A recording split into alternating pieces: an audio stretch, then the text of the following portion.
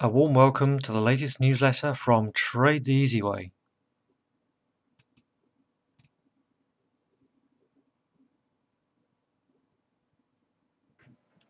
Hello traders, I'm just showing you what I'm seeing in this FTSE. This is the monthly chart.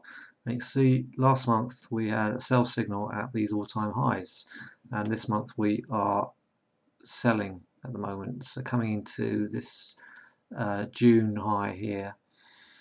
What I'm just looking at is I think we're going to see a similar pattern that we saw into November 13 and into summer 15, where we got that sort of funnel pattern, and then we finally sold until we hit 54.60 in February this year. So I'm looking for the same sort of pattern. I'm looking for this to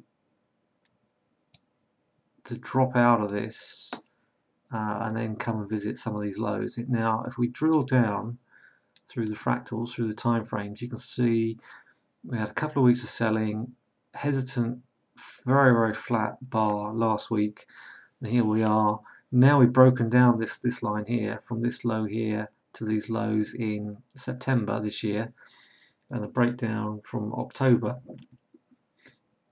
I think any high into, any push back into this area here at 69.50, I don't think we'll get as high as that. I think we'll see a sell and roll over and at least come down to 6,000. If you look at the daily, series of lower highs from the October high to early October high to late October high, and here we are with a mid-November high, and we're struggling. We're finding support here, finding buyers at 67.30, but if we close under that either today or Monday, I think this will topple over, and we could come all, like I said, 6100s here, the fib level 58.80 is down there. Drop down to the hourly, and you can see, we're just getting a series of lower highs. We picked up some buyers on the test of this trend line, but then we slammed right back into these highs, and at the moment, just before 4 or 5 minutes before the Dow opens, we are really struggling with a very nice reversal signal off this 200 moving average, which is a retest of this sell signal up here from the European Open, London Open. Okay, so that's what I'm seeing. That's how I line my charts up, and that's how I would make an assessment of what this FTSE is trying to do. But like I said, I think it's options expiry today, so not going to do too much. But I think this FTSE is in a dangerous spot, and into next week I would love to get short up there at 6,900. Otherwise,